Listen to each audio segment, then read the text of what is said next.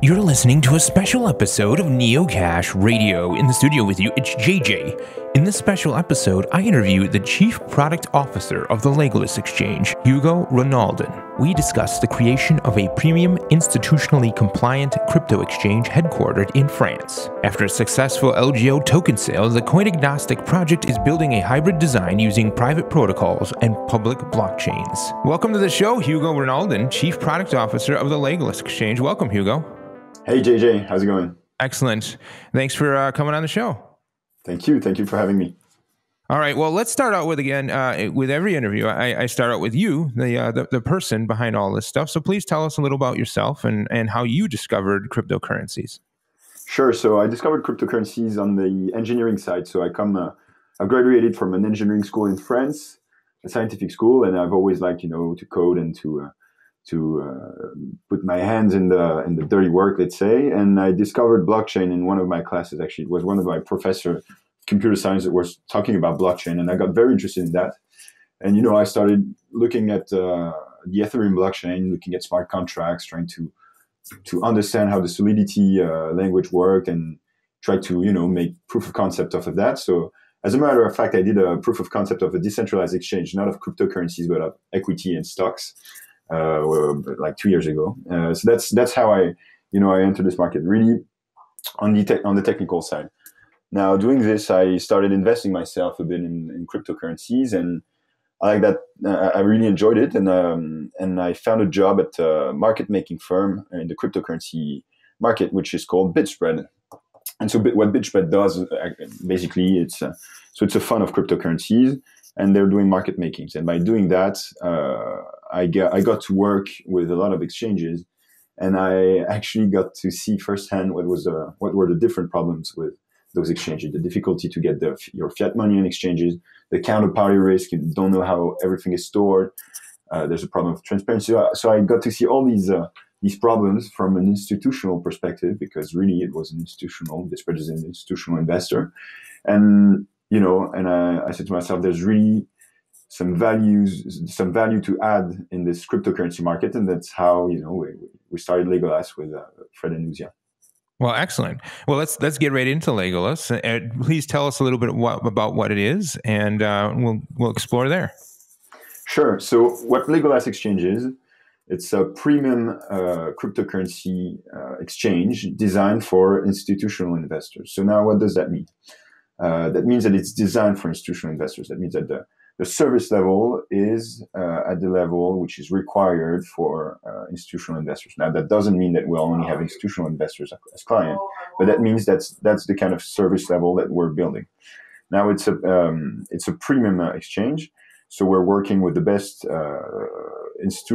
financial institution to offer good custody service, both in terms of fiat and crypto, to offer good clearing, good settlement, to offer what every other exchange, crypto or not crypto, are offering, and to offer it in a premium manner.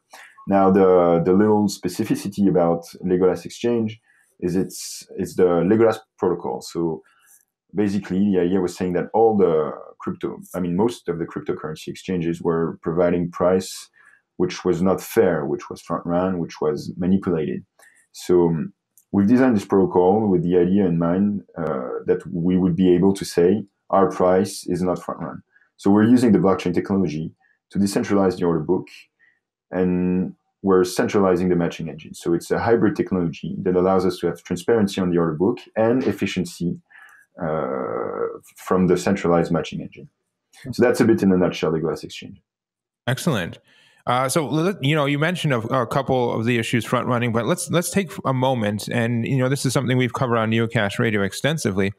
But let's for a moment talk about some of the issues that are currently the exchange are currently facing out there, and starting out with front running. That's one big issue, and then spoofing perhaps is another one. Can you just take a moment and talk about that? Sure. So there's a lot of problems with current exchanges. So the first one, of course, is price transparency, as you mentioned. So front running, for those who don't know, so what front running is, it's actually quite simple. It's me as a client. I'm sending an order to an exchange. This exchange gets my order and places its own order before me. So he has the information of my order. He can put its order because he knows how the market is going to react with my order, and he can make a profit off of me. So that's completely illegal. And that happens in every market, cryptocurrency or not. As a matter of fact, the foreign exchange market is full of front running, and a lot of banks are getting fined for that. But it's all the more true on cryptocurrency exchanges. So this is I'd say the biggest market manipulation, and there's a lot of others like spoofing and things like that. And it's really a problem because it devaluates the confidence that people have in cryptocurrency. One in particular we talked about was early on, Bitfinex was very open. Their manager who was running the exchange was very open about the fact that he was also trading on the exchange. Not only that, but he was also creating a hedge fund business on the side. And that sort of, that sort of, there's ethical gray area, and then there's definitely unethical activities that are going on. So that's just one. And Bitfinex is perhaps one of the biggest exchanges. And that's, something we warn our listeners about, is that this sort of activity has gone on in the past, and we don't know that it isn't going on now because there isn't any sort of real transparency. Absolutely. And it's all a matter of agent principal risk, So basically an exchange shouldn't even trade on its own platform. And that's unfortunately the case with Bitfinex, for example.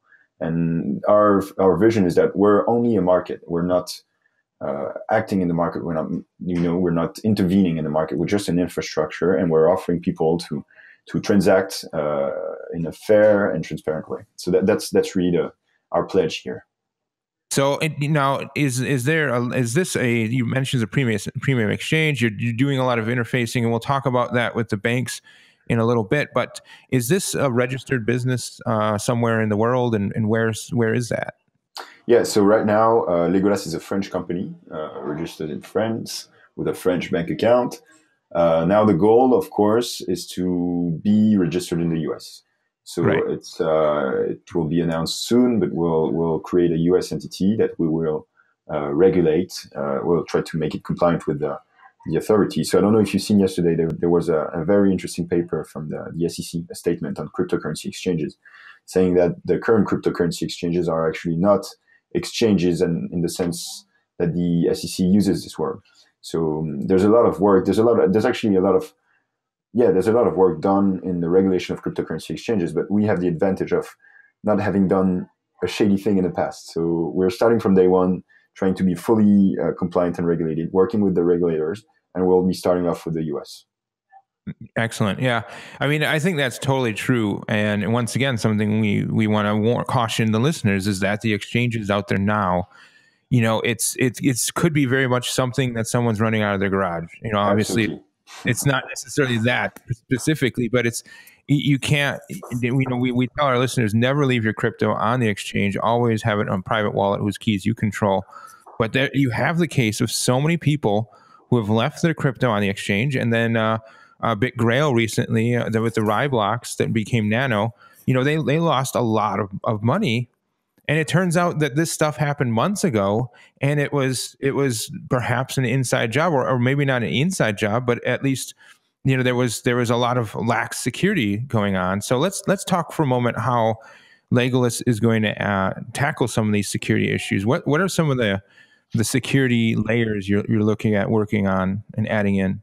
Absolutely. So there's two different types of security. The first one is the security on the exchange. So how you log in, how you place your order, how you make sure that you're not getting hacked itself. So it has nothing to do with the blockchain and whatsoever. It's just a pure platform problem. So right now, there's a problem with the login on cryptocurrency exchanges. I mean, it's completely insane to think that with only an email address, a password, and a 2FA or a code that you have on your phone or whatever, you can deal with millions of dollars. It's not enough. The security is not enough. So we'll be implementing. So if you look at what NASDAQ or NICE is doing, all those big exchanges, they have actually much stricter processes in place in terms of authentication on their platform. So that's something that will apply to Legolas Exchange. Now there's the whole security on the processes and how we deal with information about our clients, about our client orders. And of course, this is super important for us. just for us to be regulated, because the SEC, the CFTC, and all the regulators are going to go into our system and see and look if our processes are secure enough. And of course, we need it to be secure for our long goal to be 100% regulated. So that's the first part of the security matters. Now, on the second part of the security matters, which is specific to cryptocurrency exchanges, it's the custody. Right. And you rightly mentioned that right now it's a bit crazy that people are, I mean, it's absolutely crazy to leave your cryptocurrencies in an exchange. Everybody agrees with that, and it's a bit insane. And they still do it. Yeah, they still do it because it's just more convenient, I guess. Yeah. And that makes that there's a real problem. It's that the risk which is on the exchange itself, on the platform, and the risk which is on the custody of your coins are not separated. So, for example, if I choose whichever exchange on the market, let's take Kraken, for example. I don't have anything against Kraken. I'm just using them as an example. So if I put $100 million on Kraken, and I don't do anything, there's just $100 million in Bitcoin or in Ethereum or in USD or in whichever currency, let's say in BTC. So I have $100 million in BTC on Kraken. I don't do anything. I'm just holding. And now there's a hack on Kraken. Well, even though I haven't placed any orders whatsoever, my money is at risk. And chances are that I won't retrieve all my money, even though I haven't done anything on the exchange. So the risk of custody and the risk of exchange are not separated. And that's a big problem. So that's something that we will separate. And that's really a main focus here. It's to separate the exchange risk itself, the exchange of the risk of the exchange being, hacked, the exchange being overloaded with inputs, with orders, and the ability to move and to have the hand on your cryptos. So how are we going to do that? Because it's a big issue, and it's a big value added. So the way it's going to work, basically, is that we'll offer to every of our customer, we'll offer them a multi-signature wallet. So this wallet will have 3 signatures, which will be stored in HSMs, in hardware wallets. So basically, the client will hold one HSM, Legolas will hold one HSM, and a trusted third party will hold a third HSM. So it's pretty similar to what works in the banking world with a credit card, a debit card. The customer has a debit card. The bank has a key which corresponds to this debit card, which authorizes the transactions. And if you as a client, your credit card, you're able to, have another one by saying this trusted intermediary, which is your agency or your banker. So it's pretty much the same here. So there's 3 keys which are held by 3 different people. And you have this multi-signature wallet. So when you have this multi-signature wallet, your funds are not on the exchange. If you want to transact on the exchange, you have to transfer your BTCs, your ETH, your cryptos from your multi-sig wallet to the exchange. So you as a client, you will sign a transaction. We as an exchange will double sign the transaction to make sure that you indeed have the funds, that that you don't have any orders which are placed on the exchange, which would lead to double spending on the platform. But that's the only thing we do. And if it's good, we sign the transaction. And as it's a 2 of 3 multi-signature wallet, meaning that you need 2 signatures out of the 3 which are available, your funds will get moved to the exchange, and you'll be able to transact very easily. Now, if you choose, so the result of this is that if you choose not to transact on the exchange, you pretty have just a hardware wallet yourself. You can do whatever you want with it. You can move your funds from this wallet to another wallet. You can do whatever you want, but you can also transact very easily with Legolas Exchange. And that means that if there's a hack on Legolas Exchange, the only amount which is at risk is the amount that you've placed in orders, which is on the hot wallet of Legolas Exchange, which is kind of put in an escrow. It's not really that, but it's put on the exchange, and that's the only money which is at risk. All the rest, all the cryptos which are stored in your wallet, in your Legolas wallet, are completely safe from any risks on the exchange. So that's really what we want to offer, and I think that's a big differentiator with what happens right now with all the current cryptocurrency exchanges. Yeah, I mean that is a big difference, and I think a welcome change, of course. You mentioned how you're involved, of course, with the banks and making sure that there is a fiat portal for in and out of your exchange. So let's talk a little bit about that. Who is Maycore Securities? Absolutely. So as having the idea behind Legolas is to offer an institutional grade exchange. So now when you talk about institutional grade exchange, you have to look at institutions, and institutions that don't hold cryptos. So you have to create a fiat to crypto exchange. Now having a bank and having a decent bank is very difficult. You have, like, for example, if you go on Kraken or if you go on Coinbase in Europe, you have second tier, third tier banks, and it's very important for institutions, and it's very important for retail as well. If I'm sending dollars or euros to an exchange, I need to know at which bank it's going, what kind of service levels they have, what kind of insurance they have on my funds, to be sure that my fiat money is perfectly safe and not at risk at all. So the way we do this is that we're partnering up with brokers in the institutional equity world. So Maycore Security is a broker which is regulated by the SEC, the FINRA, the FMA in the UK, which is regulated by the Swiss regulator. They have offices in 7 countries, and they have a portfolio of close to 1,000 institutional clients. So these brokers, which are our partners in the US and in Europe and in all the countries that they operate in. So these brokers, they're giving us access to their fiat infrastructure. They're working with banks, they're working with custodians, and they take care of this fiat part. So meaning that if you're a client of Legolas Exchange and you want to send $100 million to transact on Legolas Exchange, well, you'll send these dollars to one of Maycore's banking partners. So it can be. I'm not allowed to reveal the banking partners of Maycore, of course, but it's top tier banks which work with institutional brokers, and that's what we'll be able to offer in terms of infrastructure to our client. Now, the second side effect of that is that we'll be able to actually bridge the gap between the service levels that we have in the financial industry, in the brokerage business. You have salespeople that are very dedicated to their clients, that are very transparent, regulated, audited by the SEC, the CFTC, and every big institutions, regulatory institutions. So you have the service level of these guys that will be bringing into the cryptocurrency market for Legolas Exchange clients. So if you want, that's how it would work with Maycore. They would be our partner, taking care of the fiat custody and the fiat aspects of transacting on a fiat to crypto exchange, and they would allow us to bridge the gap between the cryptocurrency space and the financial space by sharing their expertise and their service levels. Excellent. I mean, that's once again, something that's needed, especially you mentioned moving around millions of dollars. It's you want that taken care of, and you want the right people to have custody of it when they need to.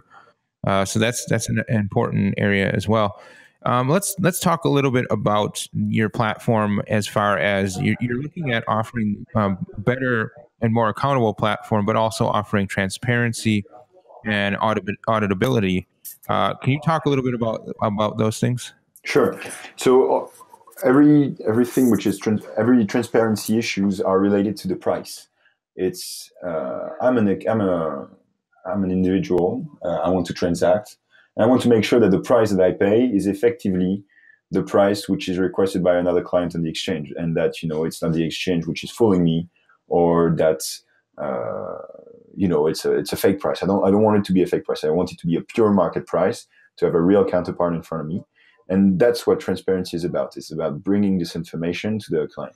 Now, there's 2 ways to see it. The first way is saying, okay, hey guys, trust me, I'm transparent. Look at me, I'm regulated by this, and this guy, and I'm very transparent.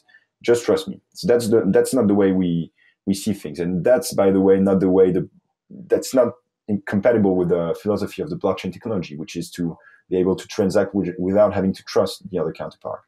Now, the way we see things is that we are provably transparent and provably fair. So the way it works with the Legolas protocol. So let's do a quick use case here. So I'm Legolas Exchange and you're a client. You want to place an order, whichever amount and on whichever currency pair. So you're going to encrypt this order and you're going to send it to me. Now I'm going to receive, something which is encrypted. I don't see the meaning of it. I don't see anything of it. I just have a timestamp. I pull it with other orders which are coming in. I place this on a blockchain. So I place this in the, let's say it forms a block. I put this block in the blockchain. I wait for this block to be validated by the blockchain, and I retrieve it once it's validated. Once it's validated, I ask you for the key that allowed you to encrypt your order. So I'm able to decrypt your order. And all these orders that are decrypted, I give it directly to my matching engine. And the trades are processed and the trades are settled and so forth. So the main difference here is that I'm sending all the information that you send me in an encrypted manner to a blockchain, which is a public ledger, completely transparent and auditable. And I retrieve this information from the blockchain. So I retrieve the same information that everybody sees. So I cannot I cannot add an order and front run you. I cannot manipulate the order book because I take the order book from the blockchain. And if I do something, you will immediately be able to see it. And it will not be, it will be immediately visible. So that's the way we see things. We've made things. This Legolas protocol allows us to say we are provably transparent, and you don't have to trust us saying that we're transparent. We're actually proving you that we cannot manipulate the market. Okay, so you mentioned this blockchain. Now, is this the Ethereum blockchain you're talking about? So it's actually something that we're figuring out. So the protocol is blockchain agnostic, completely blockchain agnostic. Okay. So we can use whichever blockchain we want. The only thing we need is the ability to retrieve the information as fast as possible. So of course, the Ethereum blockchain is our favorite choice right now because it's widely used. It's relatively fast. It's secure. And now, in the future, we'll be able to switch very easily to much faster blockchain, like a Stellar or something like that. But the point is that we're blockchain agnostic, and right now we're working with the Ethereum blockchain. But at some point, we'll be able to change, depending on the security of the blockchain we want to use and the latency and the block time validation. We can choose. Okay, just to be clear, that the Legolas protocol isn't making their own Legolas blockchain. No. Okay, so let's just talk for a moment. We mentioned Ethereum. You have a token that's associated with this. The LGO token is an ERC20 token on the public Ethereum blockchain. So you had a token sale and all that. How did all that go?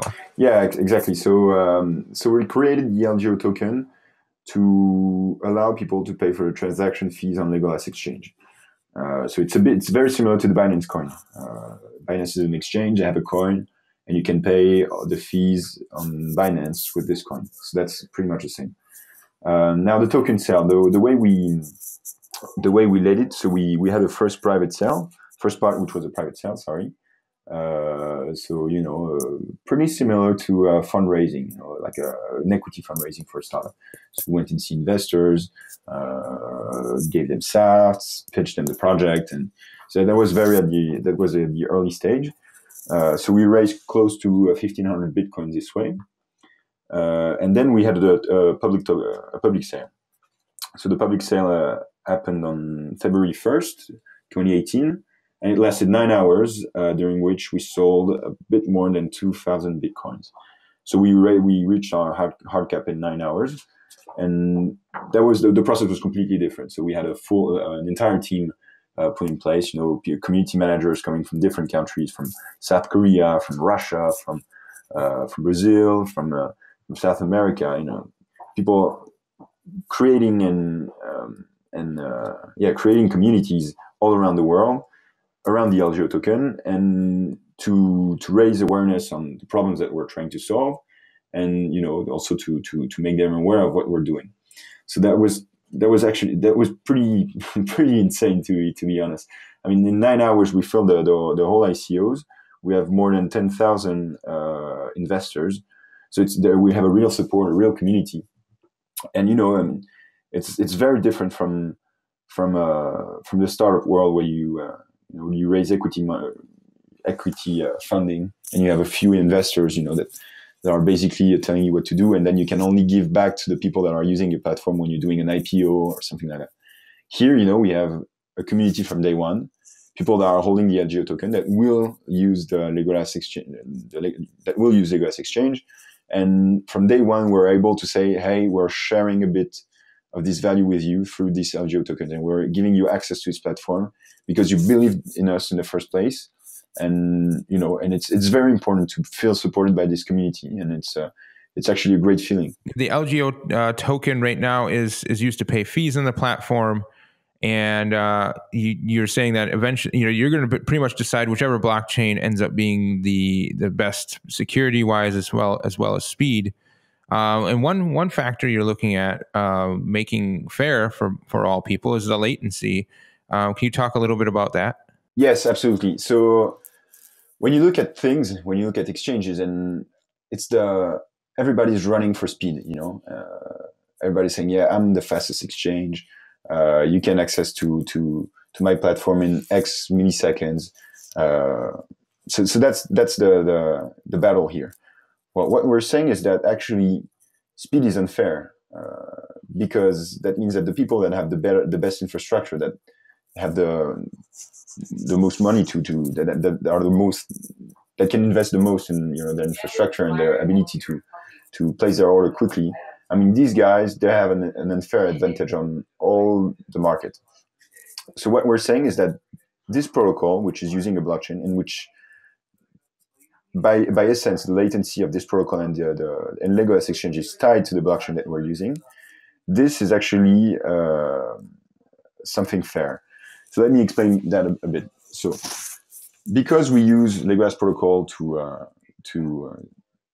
update the order book, because we use a blockchain, we're limited by the validation time of the blockchain. So let's say it's 10 seconds. So that means that my order book on Legolas Exchange will update every 10 seconds.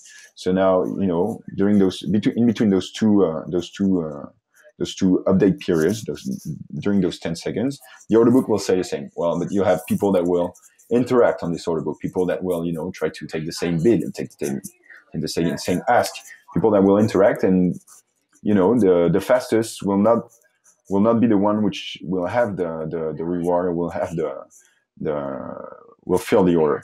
Instead, what will happen is that all the orders that were placed during this period during which the order book is not updated, all these orders will be matched according to an algorithm which will not be first in, first out, which will be prorated. So being the fastest one on the market doesn't make a difference.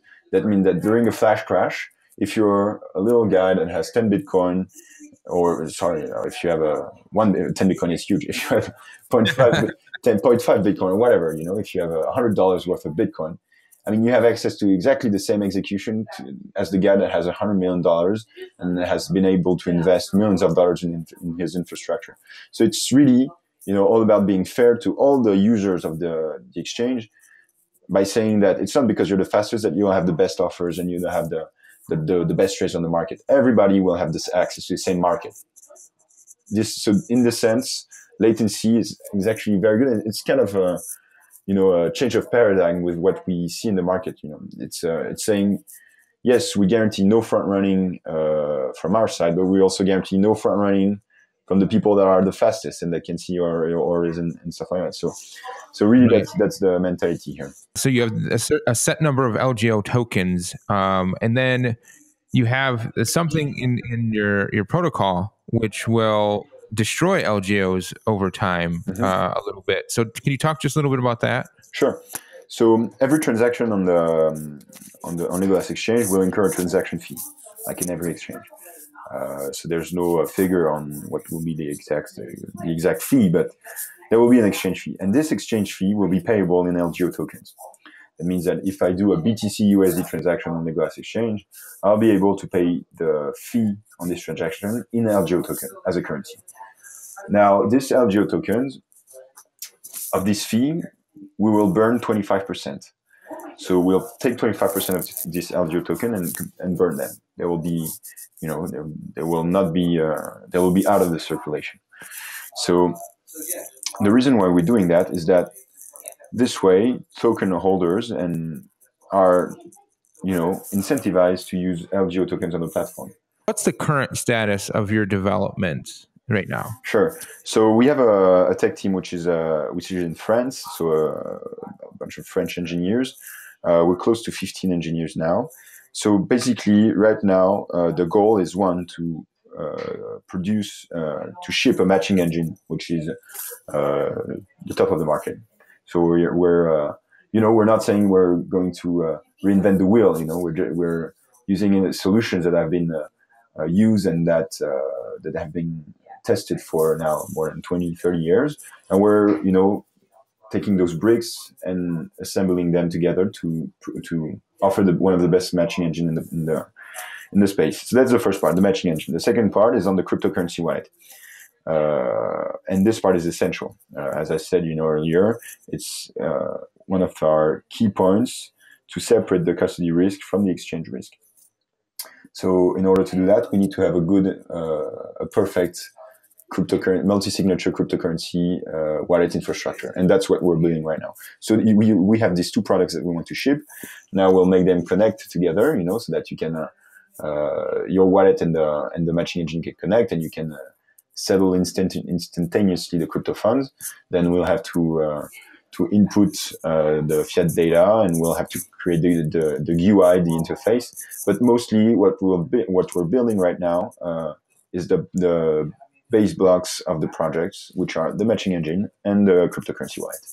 You keep mentioning the premium aspect and how this is built for institutional investors, but who is initially going to be able to use the platform, and then what's the plans to expand that, if any? So yeah, so Legolas Exchange, it's Legolas Exchange and Legolas Protocol.